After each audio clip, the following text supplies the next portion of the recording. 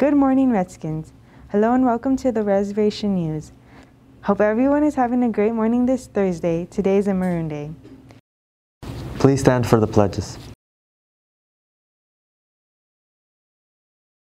I pledge allegiance to the flag of the United States of America and to the republic for which it stands, one nation under God, indivisible, with liberty and justice for all.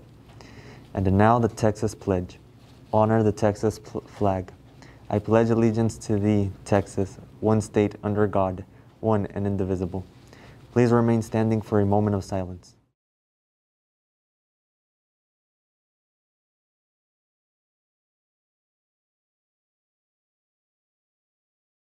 Thank you. You may be seated. Good morning, Redskins. Welcome back to the Reservation News. My name is Mr. Garcia. Let's get started. We would like to invite all of you to come out and support the Donna High School Indoor Winds Marching Group known as Tribal Frontier.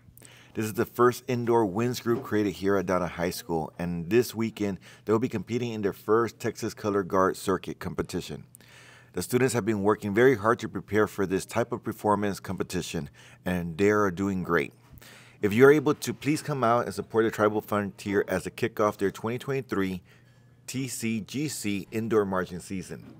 The competition will be held at the Edinburgh High School gym on Saturday, February 4th, 2023. The competition begins at 3 p.m. Ticket prices are $10 and they'll be accepting cash or credit on site. Donna High School Tribal Frontier will be performing at 5:15 p.m. We hope to see you there to support our students. Go Mighty Redskin Band! This past Sunday, a group of Donna High School Mexican American Studies class read testimonies from 1919 Canales Commission on the Texas Rangers at the Museum of South Texas History. State Representative J.T. Canales led an investigation of the Texas Rangers and indecencies of violence against the people of Mexican descent. For 2 weeks, the state legislature heard from citizens throughout the state of Texas recalling their families' encounters with members of the Rangers force. The end result was a downsizing and professionalization of the Ranger force.